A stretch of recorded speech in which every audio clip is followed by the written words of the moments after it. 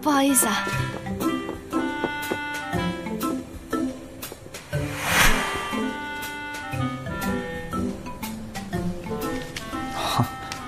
我有强迫症，不喜欢屋子太乱。看来我得经常请你来我家做客。心情好点了？正在努力。小璇说你的设计很棒，坦白说，我也不懂。不过我看得出来，这才是你真正喜欢做的事情。现在既然已经没有喜欢的人了，那不如就做一些自己喜欢的事情吧。你这算是安慰我吗？从某种意义上来说，是的。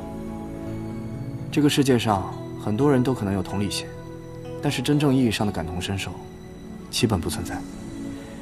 与其毫无意义的安慰，我更喜欢实际一点的建议。你们做医生的都这样吗？都这么理智？好好考虑一下我的建议吧。哦，对了，这些灵感都是源自于你的猫吗？你还记得呢？我给你看看。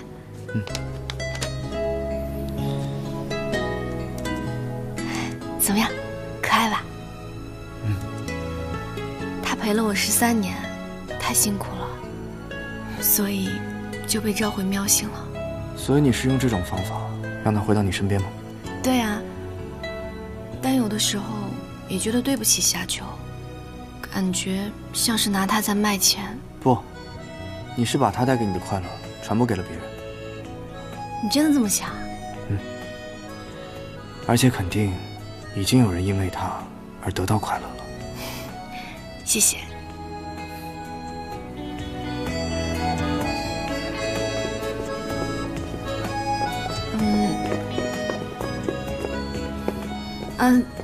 对了，你们家喵主子是什么猫啊？叫什么名字啊？宁为南，宁为玄从大街上捡来的。为什么叫这个名字啊？因为养它是很为难我的一件事。那你不喜欢猫，你怎么还养猫啊？我也没那么喜欢我妹妹，不还是要养它。啊，对了，还得谢谢宁大夫的服装赞助，已经洗好了。好，正好我有事，也就先走了。哦，对了，后天记得过来拆线。好。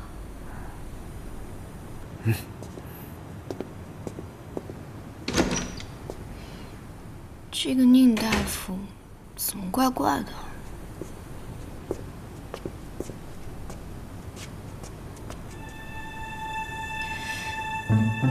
建议换舒适的内衣，不容易压迫胸部，特别是海绵款，健康比 size 更准。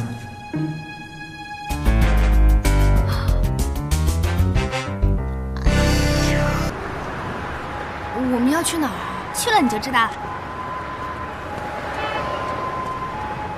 哎，来了，专职司机来了。走吧。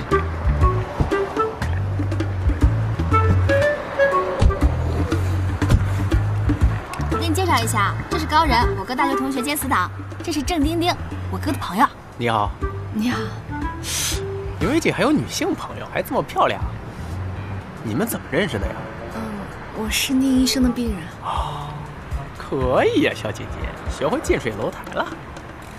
能不能别看见美女就来劲啊？我跟你说，丁丁可是我哥和我的朋友，你别打歪主意。哪能啊？我是那种人吗？对吧？既然是你们的朋友，那就是我高人的朋友。来，以后多多关照。丁丁家好看的呢，不需要人的关照。整形医生在他眼里，所有女人都得动刀子。胡说！我看你就不用嘛。真的吗？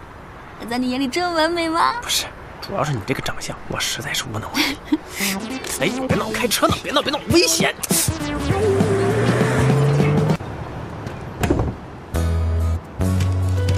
来，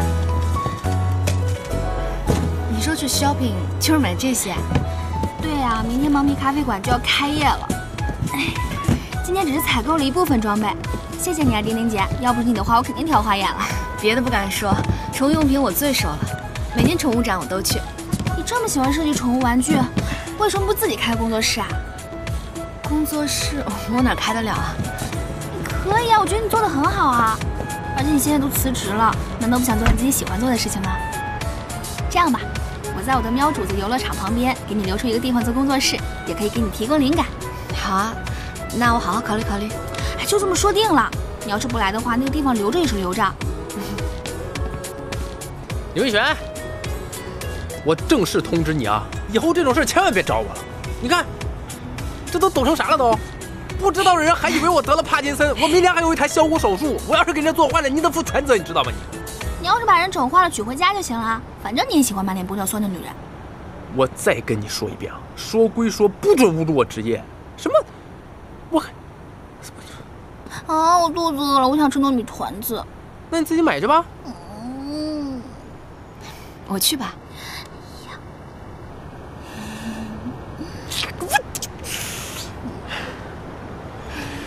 你就是官人一派来整我的，啊！走吧。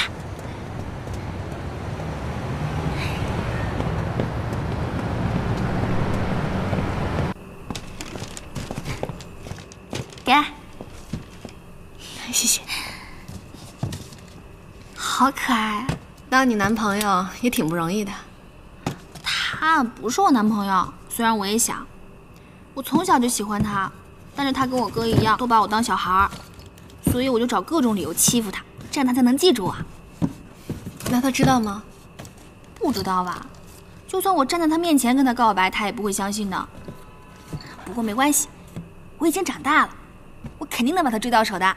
我真羡慕你，可以勇敢地追求自己的感情。为什么不能啊？喜欢一个人又没有错。